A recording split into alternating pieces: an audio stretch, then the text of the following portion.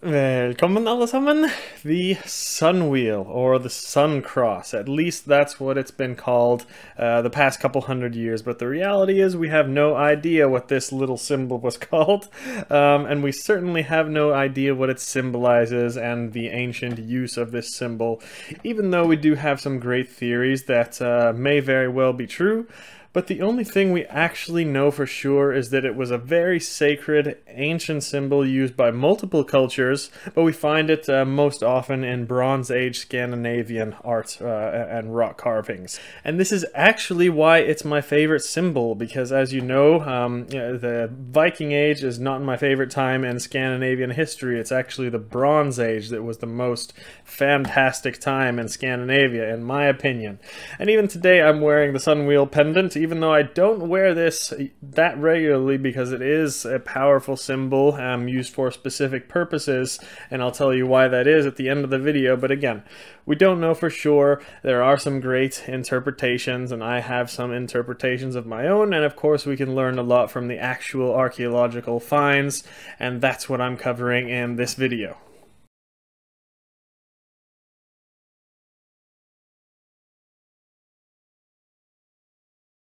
So the first question, the sun wheel, does it really have anything to do with the sun at all? Well, let's see.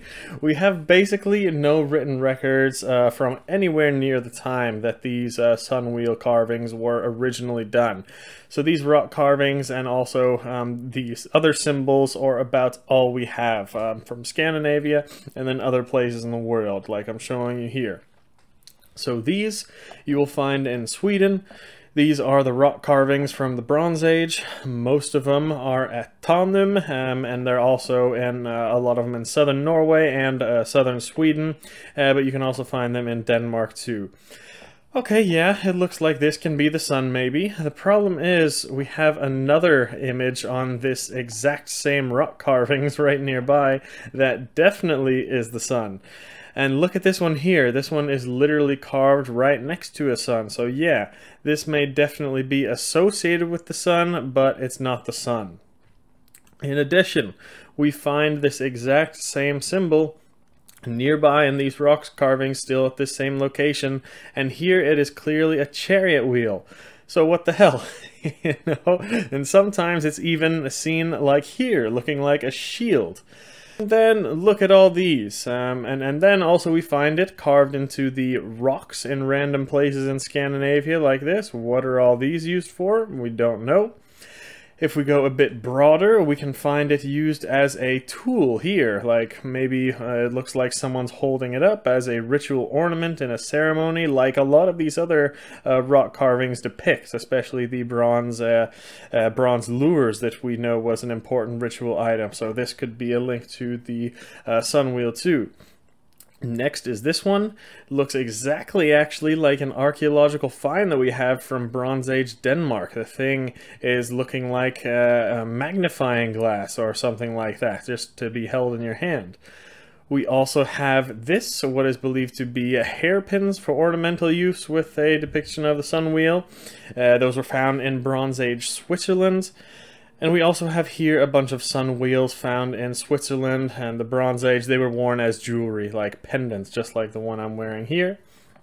And finally, this beautiful piece of a chariot, really beautiful, looks like it's pulling the earth, or perhaps it's the sun that it's pulling, and I think that's gold and bronze or whatever the material that is. And that we know from many mythologies around the world, that a chariot being pulled by an animal is pulling the sun or the moon. So of course we find these myths and symbols of the sun wheel, chariot all over the world, even as far as the Native American homelands actually. But of course, by far we find these symbols most often in Scandinavia, Bronze Age time.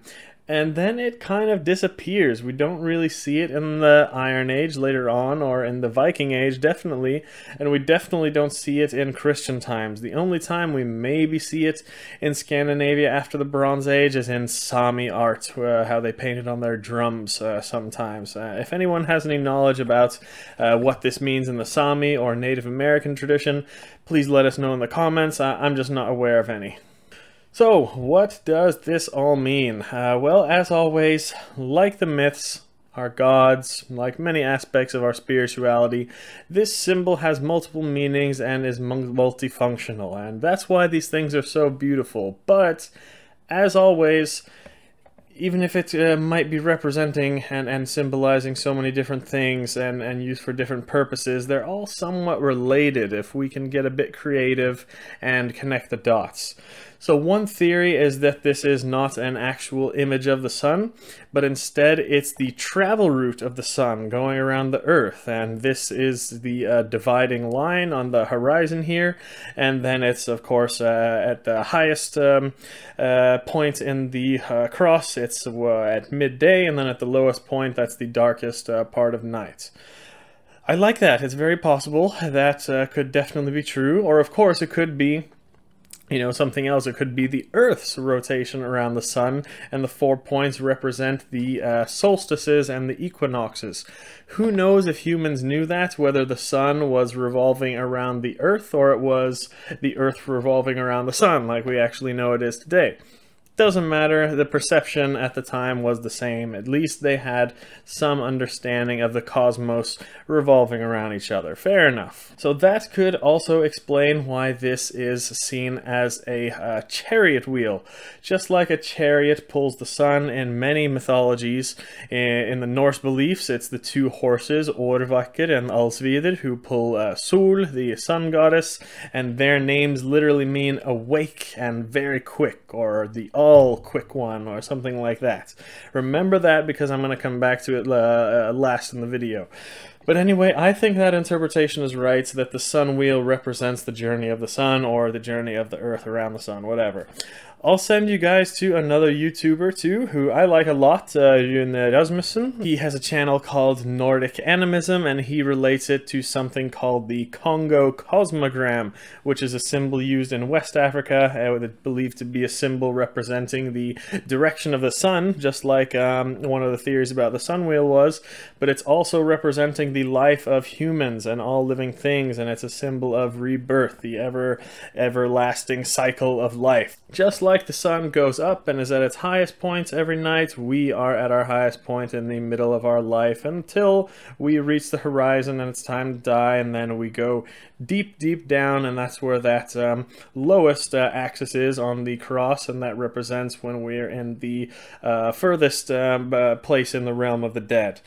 I'm explaining it really shitty. I don't want to go into it any more than that. I'm probably not saying it right. And I don't like speaking about other cultures' beliefs in depth that I don't understand a lot about. So just go watch doing this video. He's very knowledge. I think he's got some education in like African religion, something like that. And he also speaks about how it was used in shamanic type rituals to cross into the realm of the dead, which it very may well be used for in the north of Europe, and just like they used it as a tool too.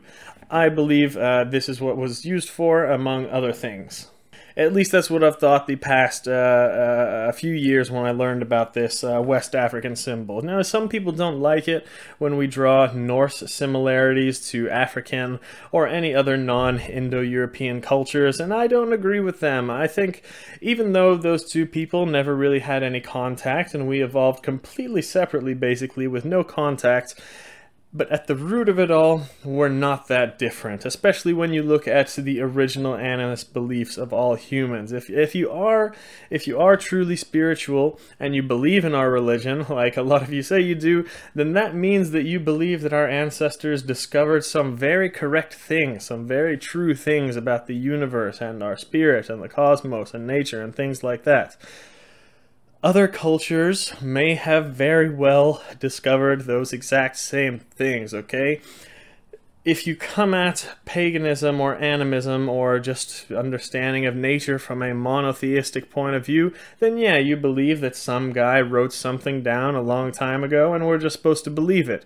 But if you come from a pagan or an animist point of view, we're not supposed to believe a damn thing anyone else said. We are supposed to make those discoveries ourselves. We're supposed to observe nature, observe things, do spiritual work, and make discoveries and discover those exact truths. So, of course, if you do believe in that stuff, it's likely that humans all over the world discovered those exact same truth. We all had similar rituals.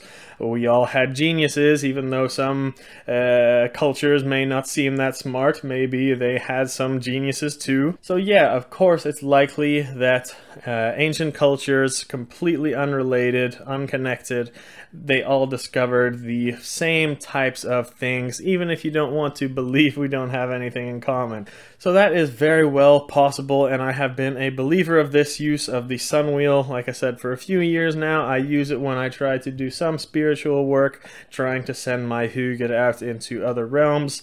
Sleipnir is also a very good tool for this, but I won't go into the details of my practices, of course, because I don't want those kinds of things out in the open. But I will give one other little addition to the function of the sun wheel. I believe it's also something to be used in a ritual to the sun and to ward off Ragnarök.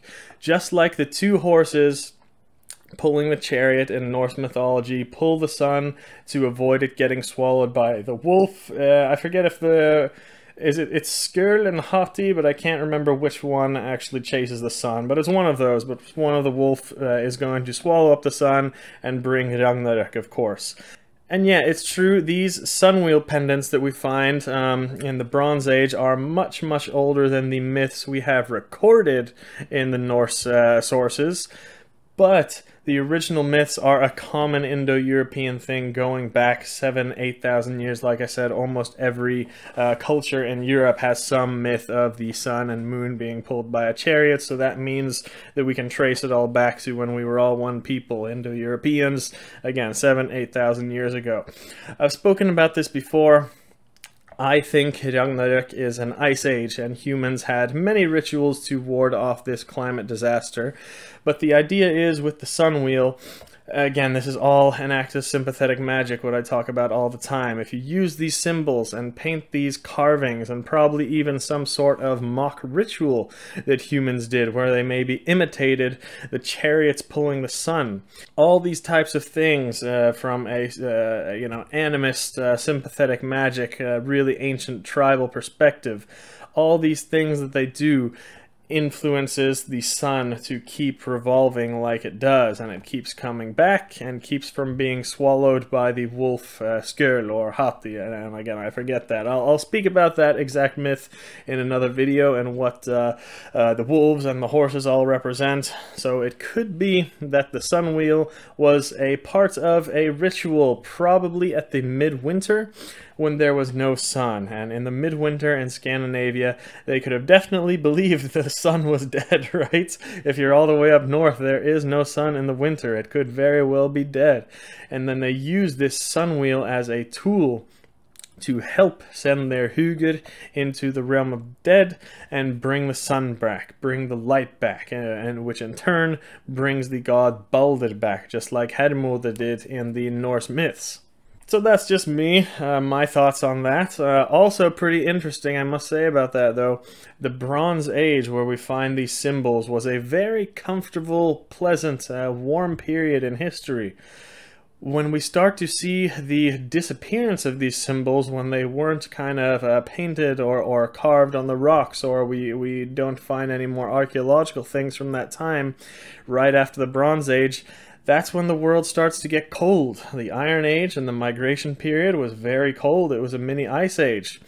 It got warm again during the Viking Age, but then there were lots more images of similar things to the sun wheel, like swastikas actually, which I believe is a continuation and evolution of the sun wheel.